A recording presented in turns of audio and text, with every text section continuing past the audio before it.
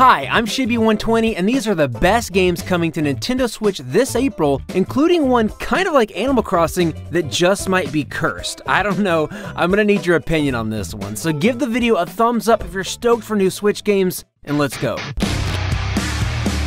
Now, there's a big game coming this month, but first I want to talk to you about one you may not have heard about called Stick Fight. It's chaotic, it's goofy, and it's a physics-based multiplayer fighting game where the last one alive wins. You can go head-to-head with up to 4 players with local multiplayer on the couch or online, and it's really just a fun party game. You can fight melee or use various weapons to take down your opponents, but what's really chaotic is the very interactive levels that will put you all in danger and really cause you to improvise and work together to survive. Really, the environments are what makes it so fun since they can be so random and dangerous. Available weapons consist of a snake gun, rocket launcher, lightsaber, shotgun, and just all kinds of random stuff. You have to be careful though, because these weapons can end up turning against you. Your own snakes can hurt you, for example, and the recoil from a shotgun just might throw you off the stage. Check out Stick Fight for some out-of-control fun with your friends. Another good one this month is Star Wars Republic Commando, coming over from the original Xbox. This honestly gives it that GameCube PC 2005 nostalgia that I welcome on the Switch. This first-person shooter follows the Delta Squad of clone commandos around the same time of the events of Episode 2 and Episode 3. It's all about commanding your squad and taking down hordes of enemies in a single-player campaign. Your allies consist of a demolitions expert, a hacker and tech expert, and a dude that basically just runs around attacking everyone. The command system is pretty smart and you don't really have to babysit your squad. They're pretty decent at thinking on their own, but you can make them do things like breaching a room, hacking a terminal, controlling a turret, or sniping down enemies. It's a gritty apocalyptic Star Wars setting that doesn't add much to the lore, and you may not even see a single lightsaber in your playthrough. This though just helps the game stand on its own, I think, and appeal to a little bit wider audience. And if you're liking this video so far, hit that subscribe button for more Nintendo Switch videos, and remember to tap that bell icon so you don't miss any notifications. Now, Animal Crossing fans, I have a couple games on here for you. One that kind of scares me that we'll talk about later, but this first one is called Cozy Grove, and it actually has a cool watercolor art style to it that I think is really cute and relaxing. You play as a spirit scout that's trapped on a strange island filled with spirits, and this game, like Animal Crossing, is based on real time. Each day, the spirits will have a little quest for you, mostly fetch quests, but they can result in getting you new tools and special items and will also expand your island. Then, as your island grows, you get more quests and they get a little bit more involved. When you're not questing, you'll be fishing, cooking, digging, and mining resources and decorating your campsite with various furniture and other items. And petting animals. Time traveling could mess up your save file on this one, so I wouldn't suggest that, but it's nice anyway being able to check every day to see what's new and progress through this roughly 40-hour storyline. Another great game coming this April is The Legend of Heroes: Trails of Cold Steel 4.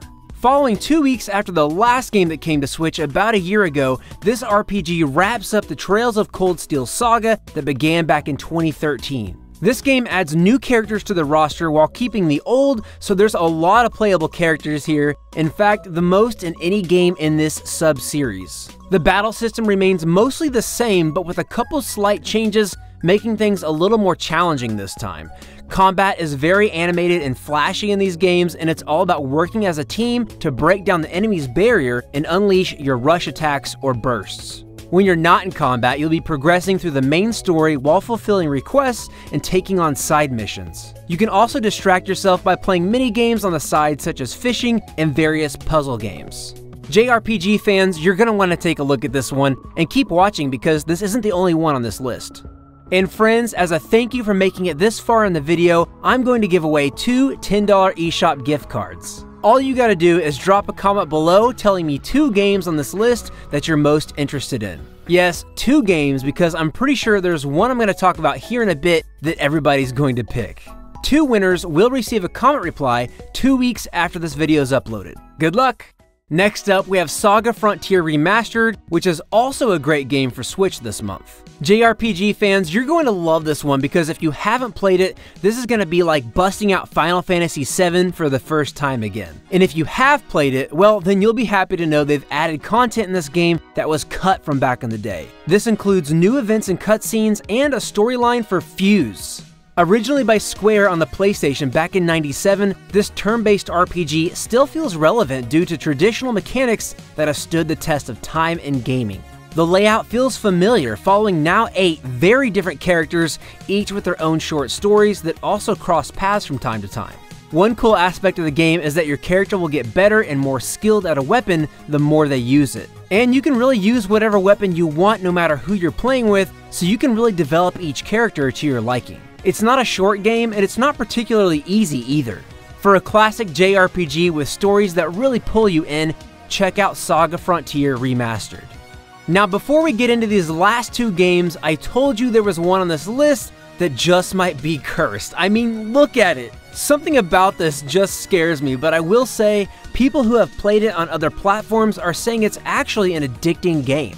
Like the series it takes inspiration from, you'll spend your time planting trees, harvesting fruit, catching bugs, fishing, and donating to the museum, but you can also farm and grow crops too. And of course, you'll be doing favors for the local villagers as well.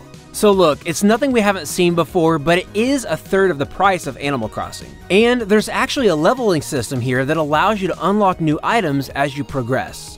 From what I hear though, this game does get a little repetitive. There's no day or night cycle, it's just always daytime, and I believe the same bugs and fish are available all the time, no matter what. What do you think? Does this look okay? Have you played it before? I think if you can get past these horrifying visuals, there's probably some good fun to be had here. And before we jump into the final games, make sure to join my Discord with the link below if you want to talk about Switch games and make new friends. We're always talking about Animal Crossing and stuff, and we'd love to have you in the chat. Another new game to look out for this April is R-Type Final 2. This is a classic series that goes all the way back to the arcades in the late 80s, and since then has seen games on multiple systems, including the Super Nintendo, Game Boy, PS1 and 2, and more throughout the years. This entry keeps the core side-scrolling spaceship shoot-'em-up action and adds bright, colorful 3D visuals to the party. To start out, you'll choose the ship you want to play with, and then you can customize it. Customization options include changing the colors and adding decals, but you can also modify your weapons loadout to really choose your playstyle. Then, as you progress through the game, you'll upgrade your ship and get new weapons. The game is said to have at least 12 ships available, including 7 from the previous games. I really like how bright and flashy this game is, with really clean visuals. It's going to be high action, and if it's anything like the last game in the series, R-Type Final 2 is going to be a really solid arcade shoot-'em-up experience. And finally, the biggest game on this list is new Pokemon Snap. This is a sequel or reboot of the original game that came out for the Nintendo 64.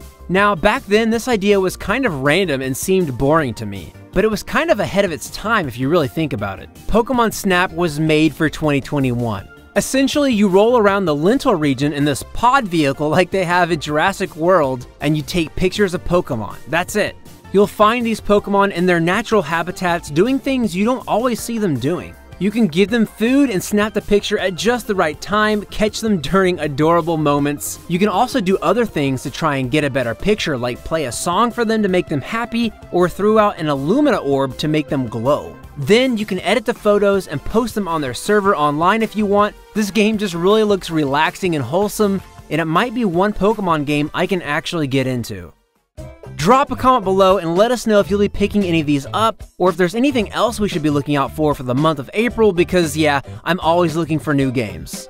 Other than that, yeah, consider subscribing for more Switch games and unboxings coming up, and tap one of the boxes on your screen right now, and I'll see you over there in another video. Oh my goodness, I am full of spaghetti and cookies, and I'm ready to go to sleep.